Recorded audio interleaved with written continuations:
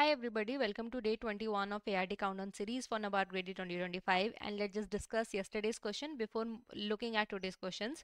Yesterday question number 1 was in India's seed certification system, which of the following correctly matches the seed class with its tag color. So see, the correct answer is option number E, breeder seed is of golden yellow color. So there are different tag colors that are given to the seeds. The name is based on the purity level or the genetic purity level of the seed. Okay?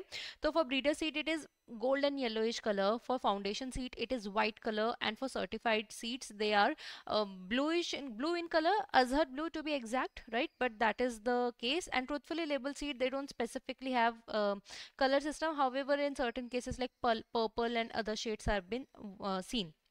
Coming to second question, what is the genetic purity percentage of foundation seeds?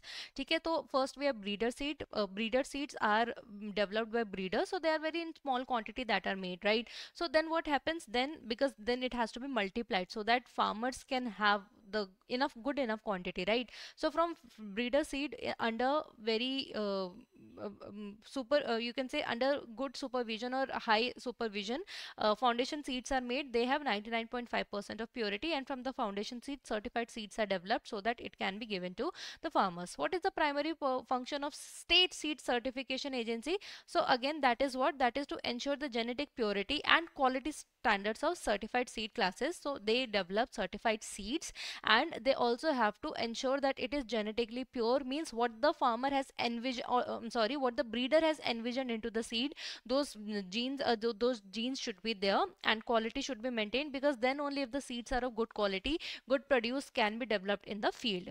Coming to today's question, first is which of the following best describes a pedon? What is a pedon? Second is what percentage of soil volume is typically composed of mineral matter? And finally, permanent wilting point occurs when? So these are the options. Comment on the right answers and we will discuss in the next class. Thank you.